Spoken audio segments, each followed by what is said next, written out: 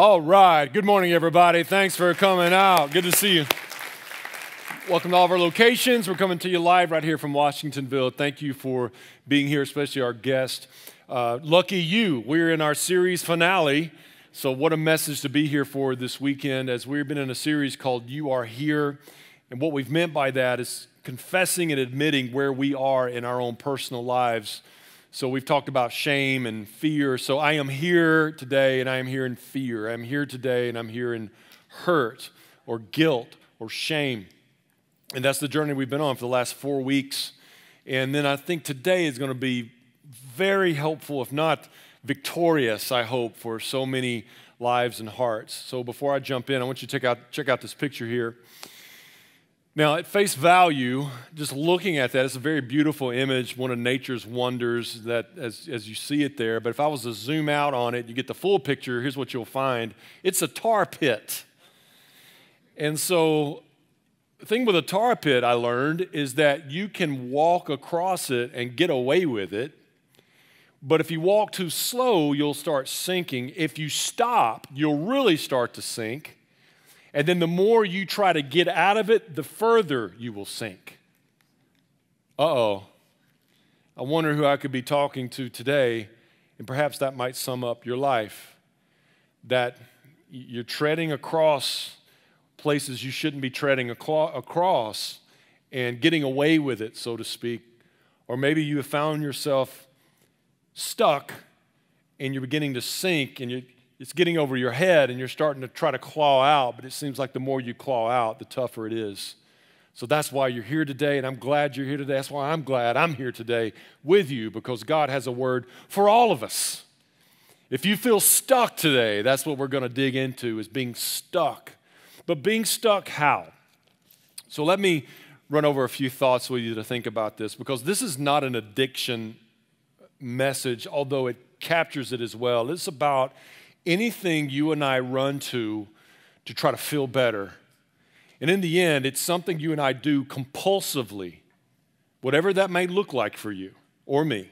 We do it compulsively over and over again, hoping that we'll feel better, in which we do not, yet we keep doing it.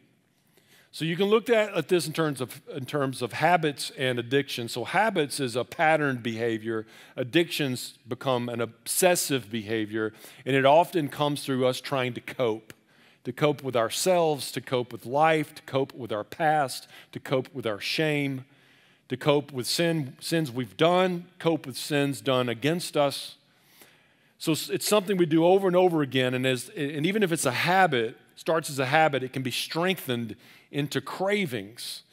And what's sinister about this for us all is those cravings remain despite the behaviors we do that no longer feel helpful or feel good. Yet the cravings remain. And it doesn't have to just be drugs or alcohol. It can be all kinds of means. It can be overeating. It can be perfectionism. It could be a slew of things. But it's things we turn to cope with self and life. What about triggers? What triggers are in your life to trigger you walking across the asphalt pit or tar pit or stopping there? I call them B-halts. I don't know if this will be helpful to you, but this is what I think about in terms of when I'm vulnerable and maybe when you're vulnerable to the tar pit. B stands for bored, when you're bored. The H stands for hunger. In terms of your appetite, this could be sexual hunger, it can be a relational hunger in bad kind of ways, bad hunger kind of ways. The A stands for anger. If you're angry in conflict, you don't want to feel that, or you're anxious is the other A, anxiety. Trying to feel anything but an anxiety, especially a social anxiety. Or loneliness, you're lonely and this is how you cope. Or you're tired, and we're all tired. Anybody got an amen with that? We're all tired, we're all exhausted. So tired can be a trigger. S is shame. Shame is the brute. That's why we spent time on that last week. Shame, all these can be triggers. So then it brings us to the question, how can we have victory? Are you walking across the tar pit today? Have you stumbled into the tar pit? Have you stopped? Are you sinking and you can't find your way out? I also want to say, do you have a loved one in that place? But I want to keep it personal, because we're all on the tar pit in some way, in some fashion. and the Lord's going to show us how to be free. So let's pray for just that. Holy Spirit, dependent on you. Nothing in my mind or through my lips is going to help anyone. You are our hope. So Spirit of God, would you speak through the scriptures, speak through your servant, the words of God, the words of hope, the words of second chances, the words of healing. I pray in Christ's name. Amen. So as I looked at this, I love preaching through scripture verse by verse by verse by verse. But sometimes we'll tackle subjects where it's topical, where instead of having a scripture we talk through verse by verse, we'll look at an issue and then pull in biblical principles from around scripture, around it, to have a guide so the Lord can guide us. So that's what this message, the series, has done. So looking at an issue and then pulling scripture from around it in their context to understand where we can find victory out of the tar pit. So here's the first step out right here, and it begins with your heart. Surrender your heart to Jesus. Now you may think, well, I'm born again. I've already surrendered my heart. No, you still preach that gospel to your heart every day. Every day you got to look at your heart and say, yeah, I'm born again, but where's my heart today?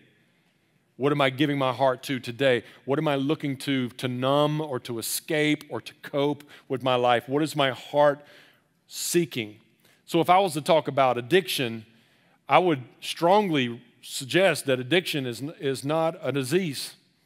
Addiction is sin. It talks about sin reigning in the mortal body. Romans chapter 6. We go to James chapter 1. It says our desires are that which gets us toward death, because out of desires we have temptations, and we go for the temptations, which leads to sin and which leads to death. Because if anybody buys into addiction being a disease, you are now a victim, and you're not a victim. So there's hope here. And the reason we understand it to be sin is that it's a worship disorder. Because in the end, when our heart looks to something or somewhere else to cope, to find our meaning and value and worth, we find a worship disorder. It's what the Bible calls an idol in our lives that we can actually sacrifice to. So let me show you out of this passage here in Psalm 106. It says they worshiped their idols, which became a snare to them, and they sacrificed their sons and their daughters to false gods. It's so applicable today. So the idols that you worship, it's that which you pursue or that which you reach for to cope with life, to escape, to numb, or to get past any emptiness, or to get past the boredom, the hunger, the anger, the anxiety, the loneliness, the fatigue, and the shame.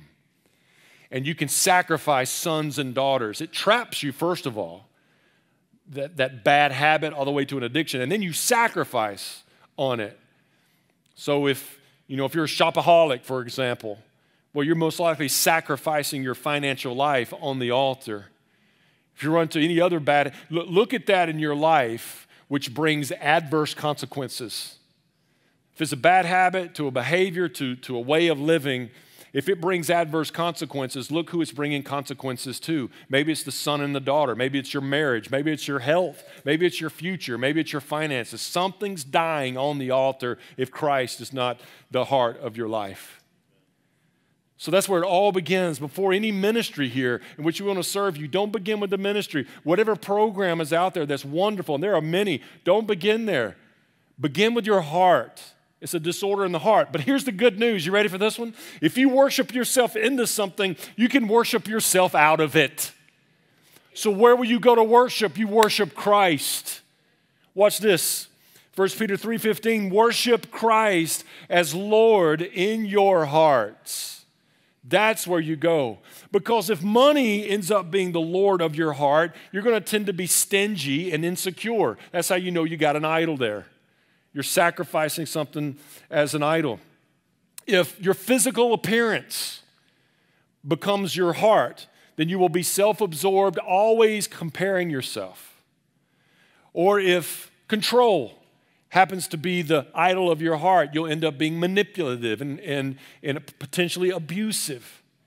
So instead of that being your heart, give Christ Jesus your heart. Make him the center of your heart. He's safe, and he's victorious, and he's the king, and he's the one worthy of your heart and your life. He is worthy and worth it all. Jesus said to deny yourself, carry your cross, and follow him. And it's tough to let go of things that we already follow and things we already hold close to in our hearts. I heard this podcaster this week say it this way. I'm going to be sure I say it right. He says, everything we let go of has claw marks in it. But it's about letting go and surrendering our hearts to Christ. Listen to the way Jesus put it in John chapter 8, verse 34. In this heated argument, he says, truly, truly, I say to you, everyone who commits sin is a slave to sin. And then he follows it up with this. So if the Son sets you free, you will be free indeed. Oh, come on now. Now, there are many ministries here that will set you free. There are many programs out there that's going to set you free. But I know you don't want to be free. You want to be free indeed. And the only way you are free indeed is through Christ Jesus. So it can't begin with a checklist of what you got to stop doing and start doing, although that's very important. We're going to get there. It begins with Christ. Christ in your heart. Born again, and then preaching that gospel to you every day of your life, that he be the heart of your life. That's the first step from you are here to go there with Christ. Second step out of the tar pit is to take responsibility for your life. Don't just take responsibility over whatever it is that you're doing or behaving or the ways you're living. Don't just take responsibility over that. Take responsibility for your whole life. Take responsibility for your health. Take responsibility for your reputation. Take responsibility for your spouse and your marriage. Take responsibility for your future spouse or future marriage. Take responsibility for your finances. Take responsibility for your whole life. And here's the kicker. You don't have to do it on your own. I call it God's grace, your grit. God's grace, your grit, and taking responsibility. Where do we see this? In Philippians chapter 2. He says to work out your salvation with fear and trembling. That's your grit. That's my grit. Work it out with fear and trembling because it is God who works in you and me both to will and to work for his good pleasure, his grace. So when you hear grace, think divine enablement. God brings divine enablement to you, but you also have to have a radical commitment. Divine enablement, radical commitment to take responsibility for our lives. Now let's get practical. I read this verse in Ezekiel weeks ago, and literally I thought, I got to shoehorn that verse in somewhere. I got to find a sermon where that's going to go. And here we are, here it is. Listen to this amazing verse in Ezekiel chapter 3. If righteous people turn away from their righteous behavior and ignore the obstacles I put in their way, they will die. That's quite a word from God, from the prophet, but this is what I really want you to pay attention to.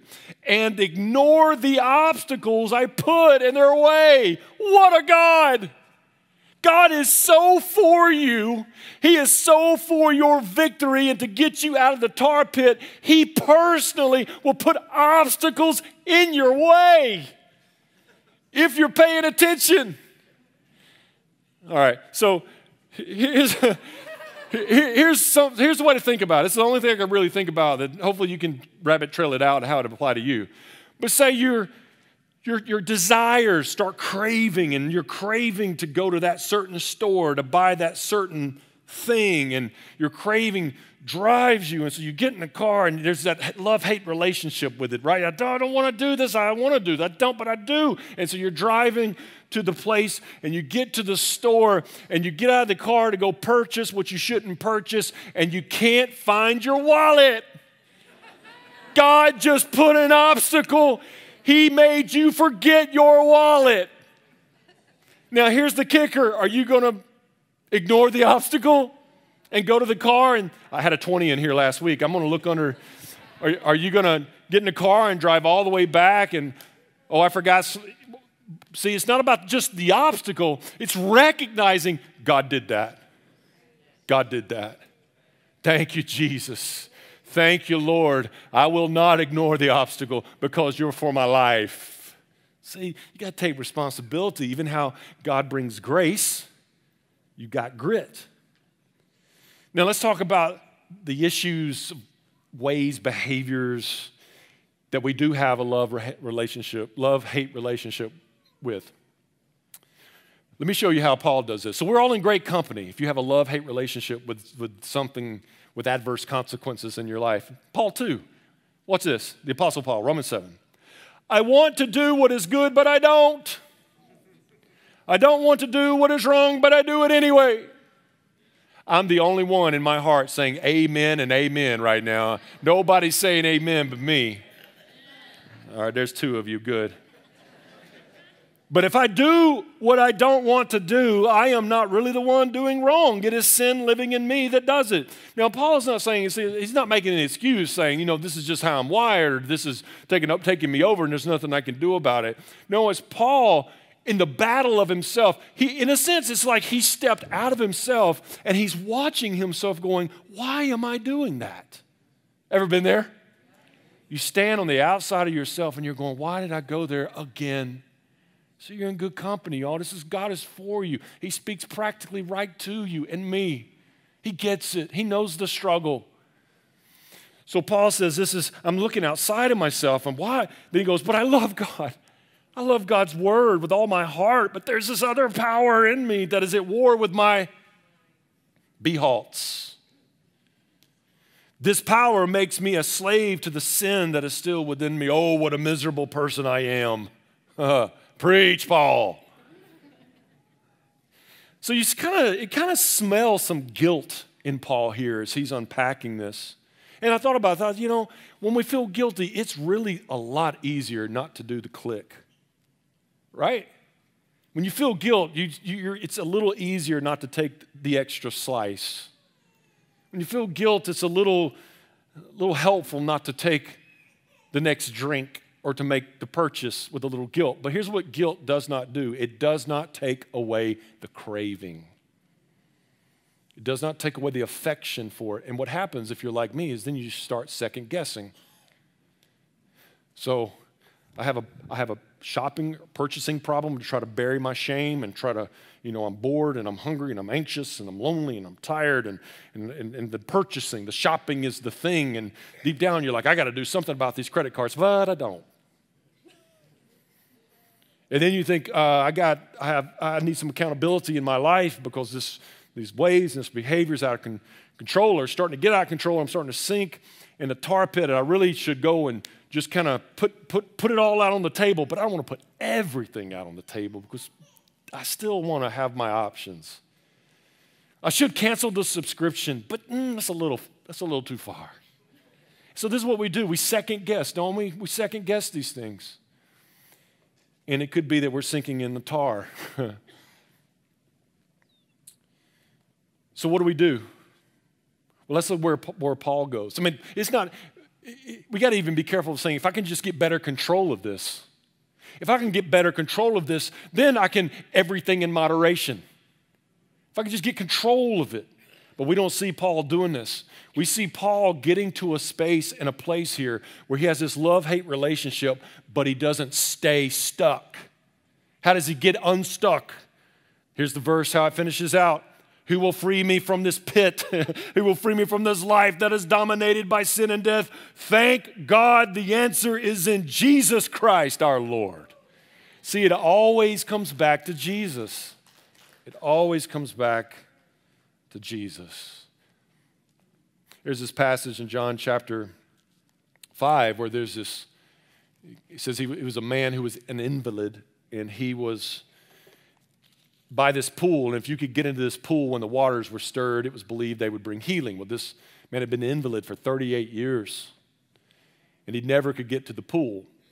So one day, Jesus, out of everybody laying there trying to get to the pool, he walks around everybody right to this man. You know what he asked him? He's asking him what he's asking you right now. Do you want to get well? Do you want to get well? And then some interchange, and Jesus said, take your mat, get up, and walk. God's grace, your grit. Jesus brings into your life this healing, His grace, His divine enablement. But you got to get up, take your mat, and walk. So this is an encouragement to receive divine enablement through the Spirit of God, but take your mat and walk like you're free indeed. Because you are. Trust Him. Move. It's about progress, not perfection. Some of you have come so far. Some of you got a rough deck of cards. Can you have biological dispositions toward addictions? Absolutely. I do. I'm sure almost every one of us do. And it's what, like one psychiatrist said, it said that, I'm sure I say this right, genetics is the gun, your lifestyle is the trigger. And so it's taking all of that in and saying, yeah, this may be true, and that is true, and my disposition and all of this is true, and my bents, but this I know, Christ is for me. His grace, His divine enablement can free me. So everybody, I'm going to pick up my mat, and I'm going to walk. Now, I may have to crawl every now and then. I may have a bit of a limp. I may trip over my mat, but off I go. Do you really want to get well? Or are you going to second guess? See, it comes down to you, His divine enablement, but your grit as well. So that's the second step. Take responsibility. Third step, seek community. Seek community. Now, I may push my G's a little strong here, but just so you can remember it. God's grace, your grit, others' grip.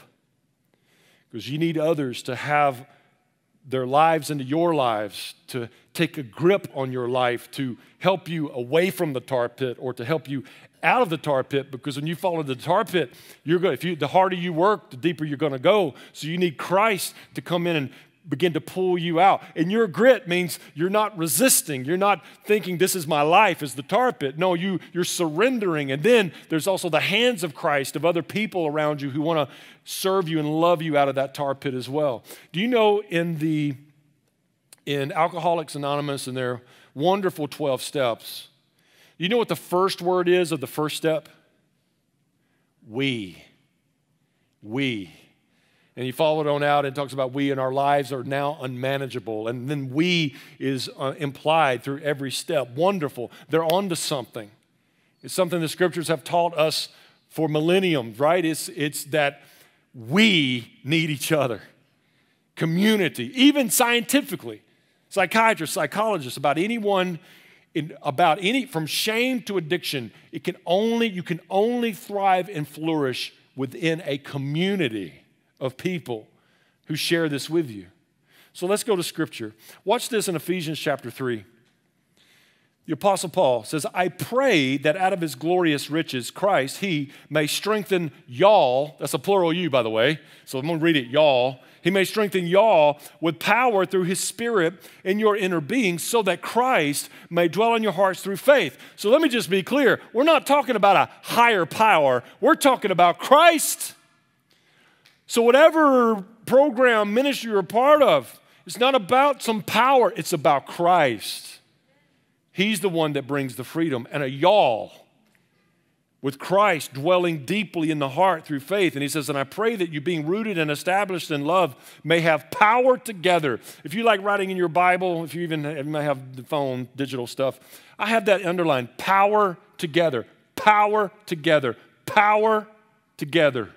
With all the Lord's holy people, to grasp how wide and long and high and deep is the love of Christ, and to know this love that surpasses knowledge, that you may be filled to the measure of all the fullness of God. That's some huge, huge truths right there. So how do you experience something that surpasses knowledge? How do you experience a love wide, high, long, deep that surpasses knowledge? Means it got to your knowledge and it went further, meaning it goes from knowing to experience. So it means you truly want to experience the fullness and the greatness of the love of Christ. You got to do it together. That's where we find it. Now, what might that time look like together? James 5:16.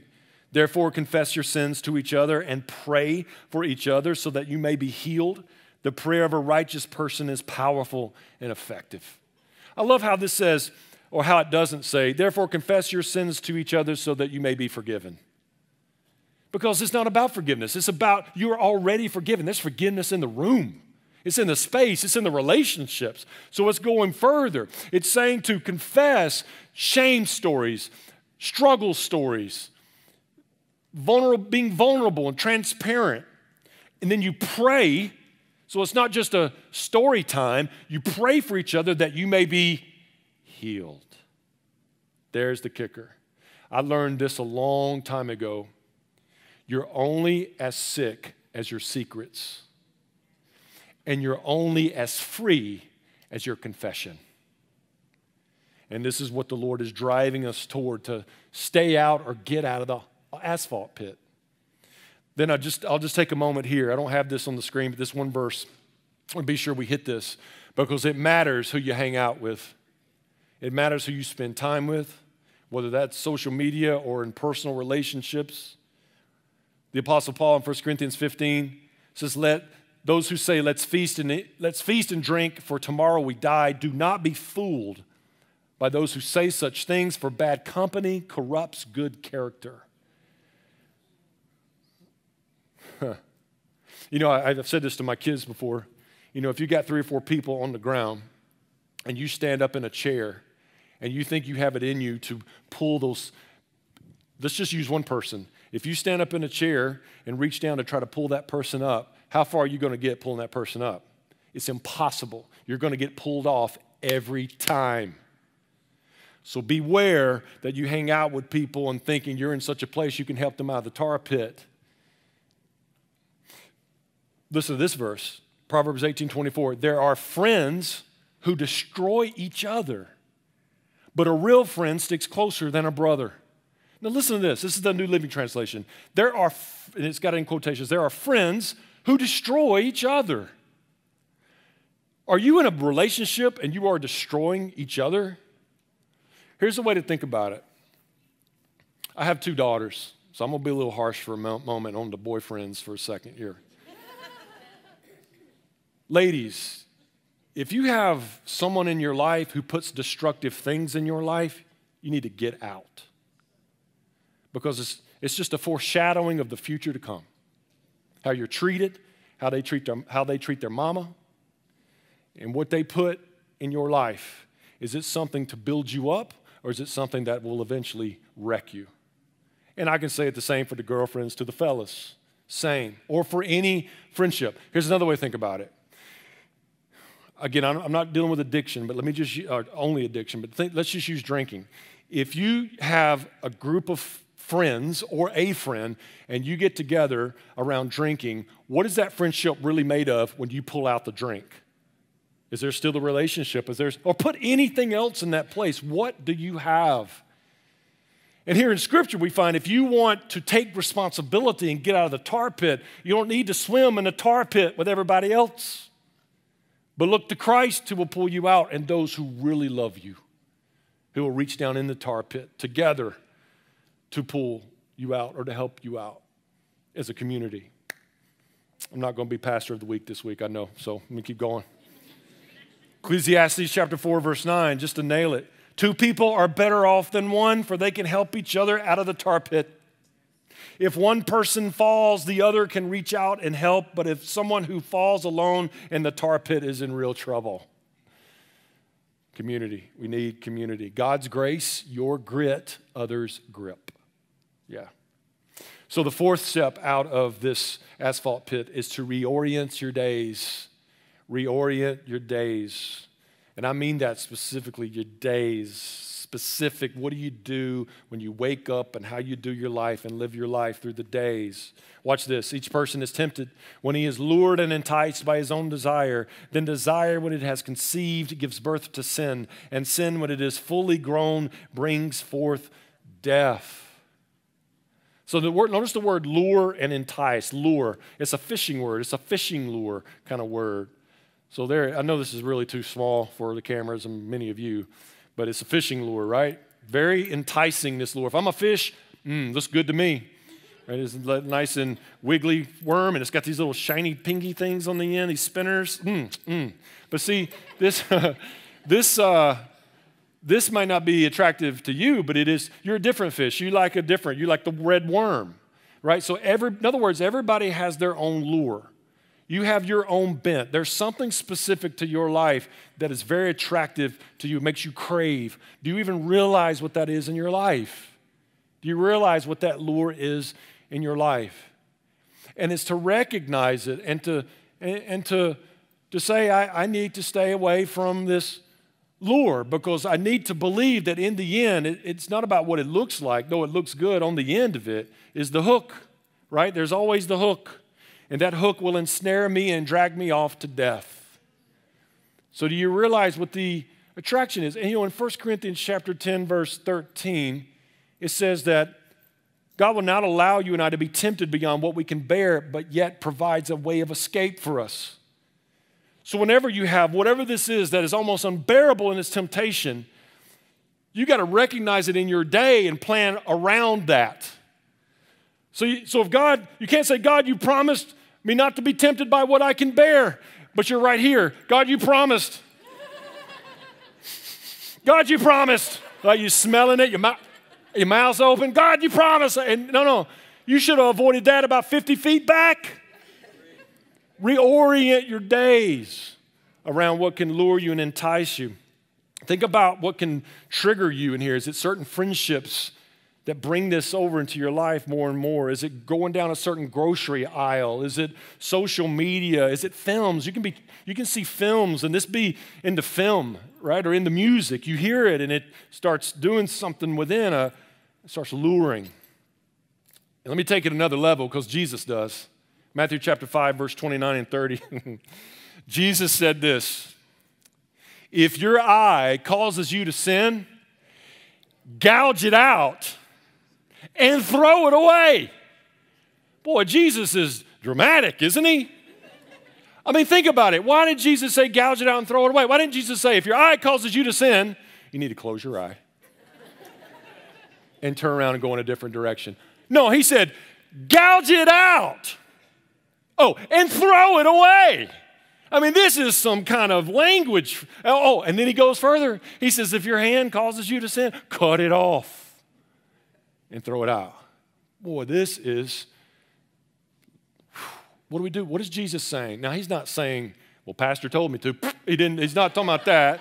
And he's not, because think about it. You could gouge your eye out and cut off your body, but you could have lust raging in your heart still. So it's something more than that. Remember, we've got to go back, surrender your heart. But what Jesus is saying is, when you have these sins, the temptations, the lures in your life, you need to alter your life dramatically.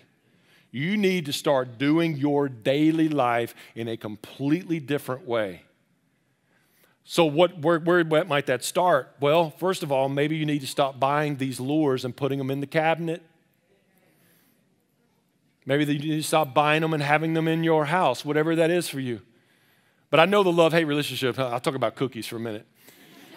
I got more issues than cookies, but let me just, actually it's crumb cake. So Chrissy, go to ShopRite for crumb cake. I don't know if you've ever seen a crumb cake at ShopRite. It's that much crumb and that much cake. I love it. So much crumb. So I said, babe, I call her up and say, hey, babe, while you're there, will you buy that crumb cake? And then she'll come home, and I'll say, where's the crumb cake? She said, well, I forgot it. And deep down, I'm going, thank you, Jesus. She forgot it. Yay, because if it's here, I know I'm not going to have a bite. I'm going to consume it all at one time with one cup of coffee. I don't need that in my life, right? So don't buy, or another way, don't buy the lures that can attract you in your life. Or maybe you need to go from the smartphone back to the old school Nokia block phone, which you can't do anything from it, but maybe you do need to cancel the subscription. I mean, maybe you do need to block certain old friendships from your social media and toss out the phone where those old connections can't come back to lure you. Amen or ouch. This is what Jesus is talking about. You may say, Pastor, that's crazy. Well, gouge out your eye and throw it out, cut off your hand. So this is what Jesus is getting at. He's saying take some radical moves in your life. I read this years ago, I think, this autobiography in 5 short chapters by Portia Nelson. If you've heard it, just play along. If not, you're going to love it. It fits right here. Watch this. Chapter 1. I walk down the street. There's a deep hole in the sidewalk. I fall in. I am lost. I am helpless. It isn't my fault. It takes forever to find a way out. Chapter 2, I walk down the same street. There's a deep hole in the sidewalk. I still don't see it. I fall in again. I can't believe I'm in the same place. It isn't my fault. It still takes a long time to get out. Chapter 3, I walk down the same street. There's a deep hole in the sidewalk. I see it there, and I still fall in. It's a habit. It's my fault. I know where I am. I get out immediately. Chapter 4, I walk down the same street. There's a deep hole in the sidewalk. I walk around it. Chapter 5, I walk down a different street. So it's radically altering our daily lives to walk down a different street. Now, you may say this, because this is what I would say if I'm sitting there where you are. I'd be like, Pastor, that sounds great, but really, Nokia? I use my phone for my work, check my emails. Pastor, really drive down a different road so I don't go past the store? That's the only road I have to get home. What do we do? That's my workplace. I know there are lures, but I have no choice. It's my work. Those are great questions. I'm glad you're asking those questions because I have an answer. Better than that, the Lord has an answer. Philippians chapter 4, Paul says, not that I am speaking of being in need, for I have learned in whatever situation I am to be content. I know how to be brought low. I know how to abound in any and every circumstance. I have learned the secret of facing plenty and hunger and abundance and need. I can do all things through him who strengthens me. So you can't avoid the lure, right? You can't avoid the lure. You go to school, or you have a roommate, go to work, colleague.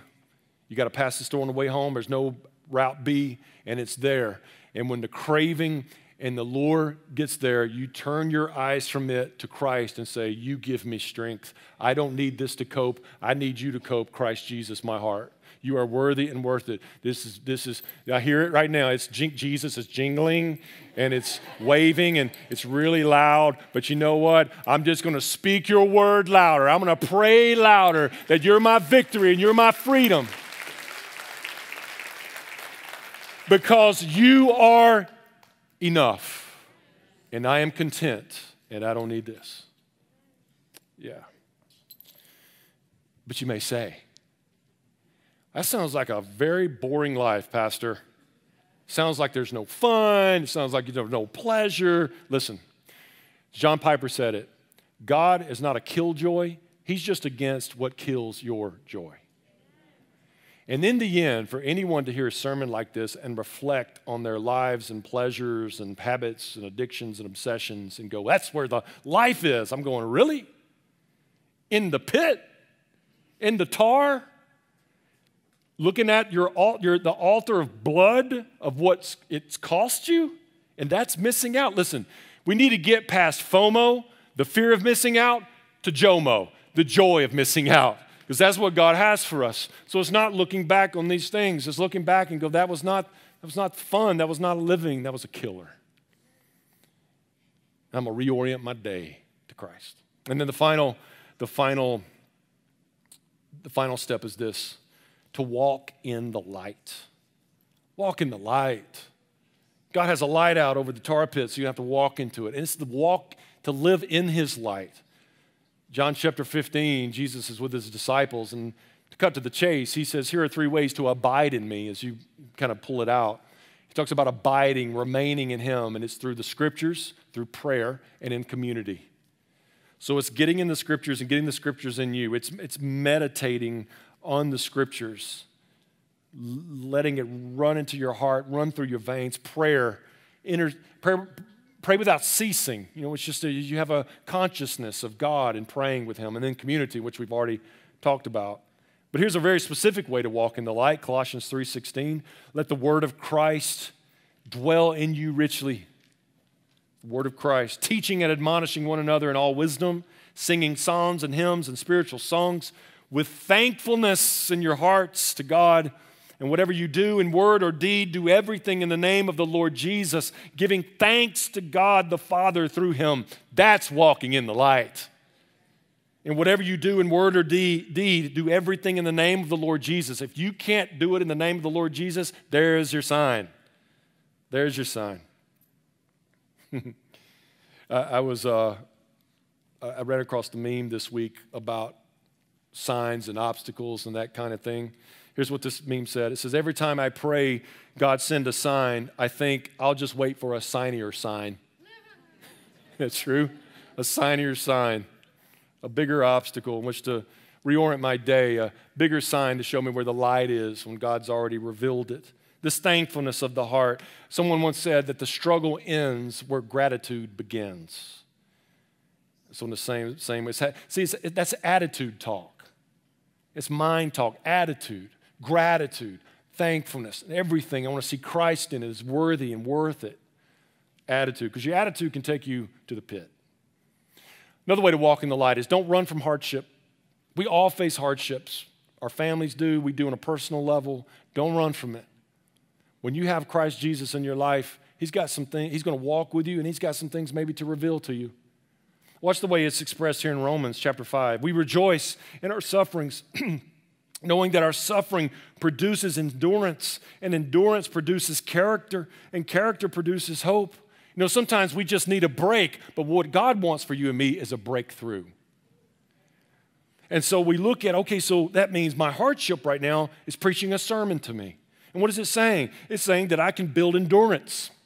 I can become stronger for this. I can have greater integrity and character by navigating this with Christ Jesus.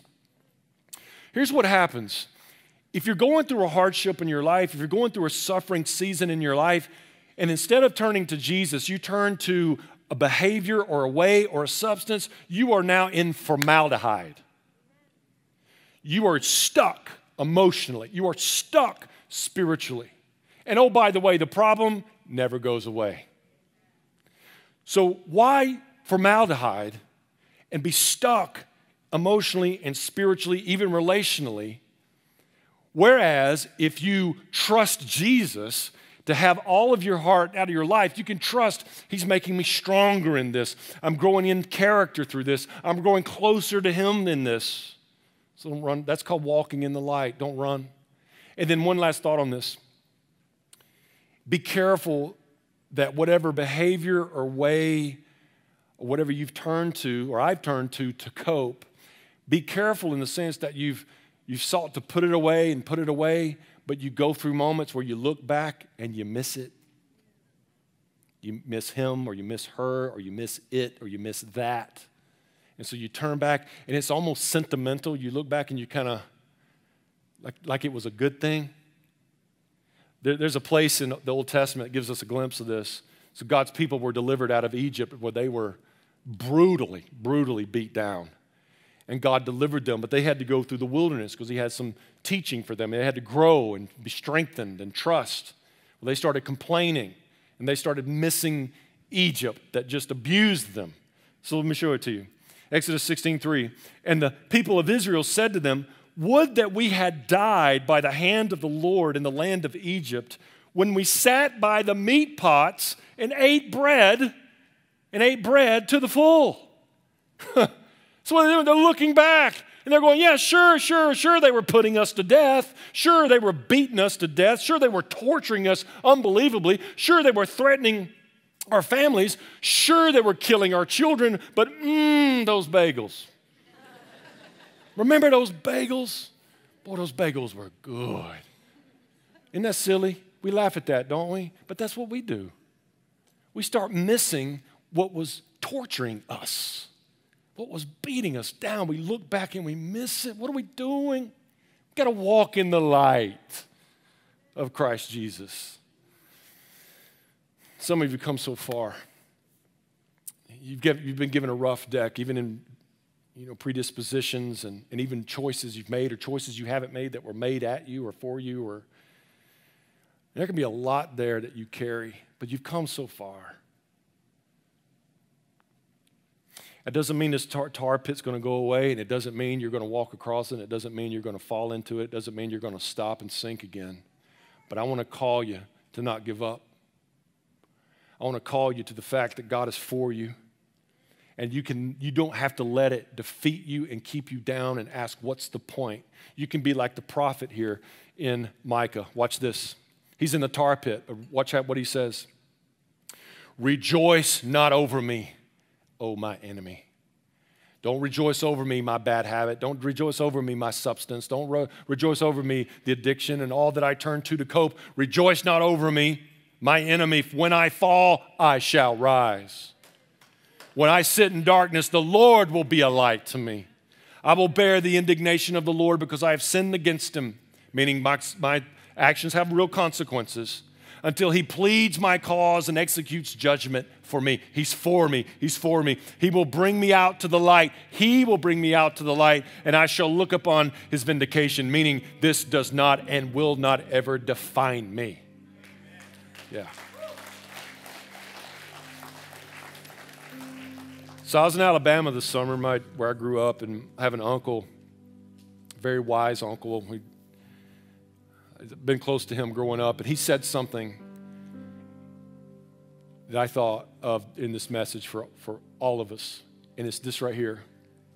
Never stop starting over. Never stop starting over. So my plea for you in this message was that no one, maybe you were confronted, maybe you were challenged, maybe you were convicted, but I pray not shamed, I pray not guilted, but I pray you heard love and love enough to be told the truth. And that you hear in the end that it's about God's grace, your grit and others' grip.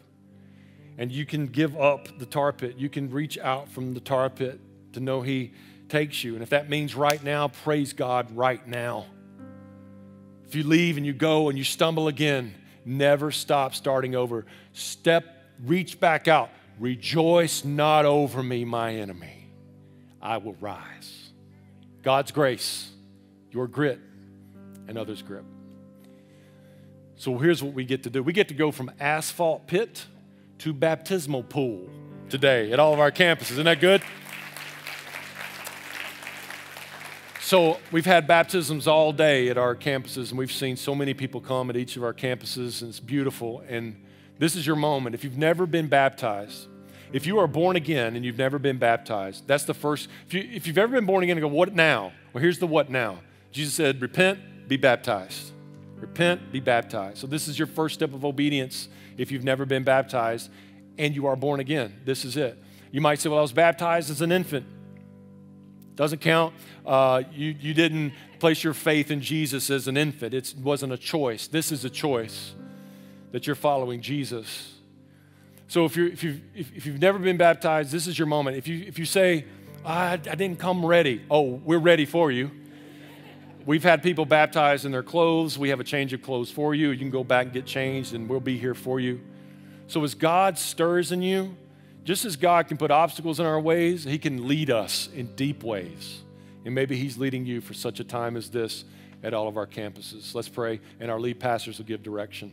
Lord, thank you for all who are here, and I pray this message has reminded us to never stop starting over, that your grace is sufficient, divine enablement to serve us, to help us, coupled with our grit and others' grip in our lives. Help our unbelief. Thank you for the victory we can find in you. Bless these precious people in the victory you've begun and will continue on. Thank you for those who will be baptized today. May you be glorified in it, and may our hearts be stirred and encouraged in Christ at the move of the Holy Spirit in our midst. And I pray this in Jesus' name, and we all said, amen, amen.